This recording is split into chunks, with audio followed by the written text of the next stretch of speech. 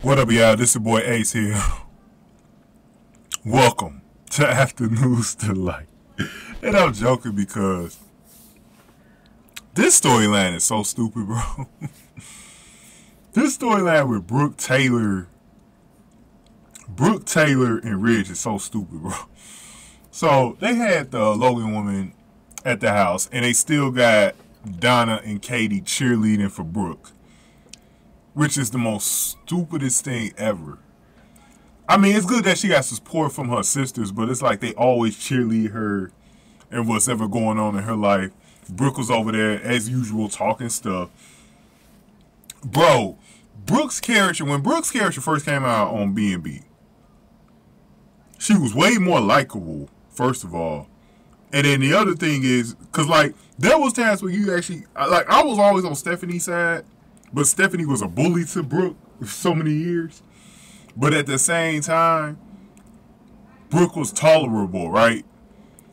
It seemed like once Stephanie died, she became a Karen, like, to the fullest.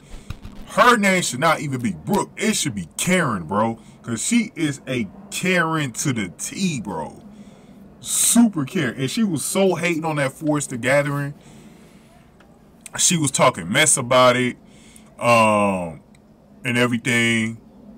And stuff like that. Like, we could have been talking about Donna being happy with Eric, but Brooke just had to capture the attention. I don't even know what's going on in Katie's life. Like, you know, I wanted to hear about what's going on in Katie's life. We haven't heard about that. You know, it was just so goofy. And then Brooke, this is why I call Brooke a Karen, because she going to take her behind looking for a fight. Just looking for a fight. Gonna go into the Forrester office. And that's where she found Taylor at.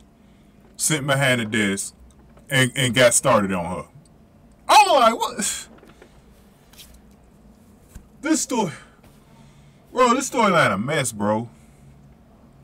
This storyline a mess. I get it, though. I get it, though. Brad Bell know that this is a winning formula for his show.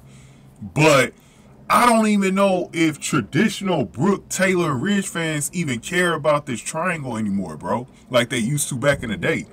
I don't know what they do. I really don't know what they do. It used to be fire, though. Like at one point when they had this triangle going on, it used to be fire when it was Hunter Tylo, Ron Moss, Catherine Kelly Lane. Like, it used to be fire. Then Stephanie always get in the middle of it. Like, it used to be fire, but it's not really the same. Like, I like Krista Allen as Taylor, but they should be doing different things with this version of Taylor. Like, she had something going with Deacon, and they just wrote that off. Like, what are they doing? Then she had something good with Sheila. I'm like, well, y'all just wrote this stuff off, man. But go ahead and get this video a like so I can get into the Sheila video that's coming up next. Go ahead and get this video a like. Share the video. Subscribe to the channel, especially if you're new in the zoo.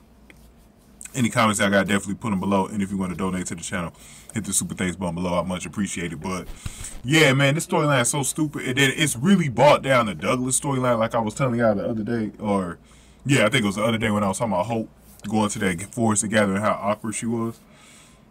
It was just so stupid. And now, I don't know if the Thursday episode came on because they didn't pick up from there.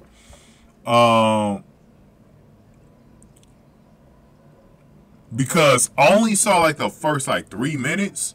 But I don't know if it was shown in my area like late at night. Because they don't do that no more from what I noticed. You know, so I don't know if they ever showed that episode in y'all area. So I didn't do no review of it.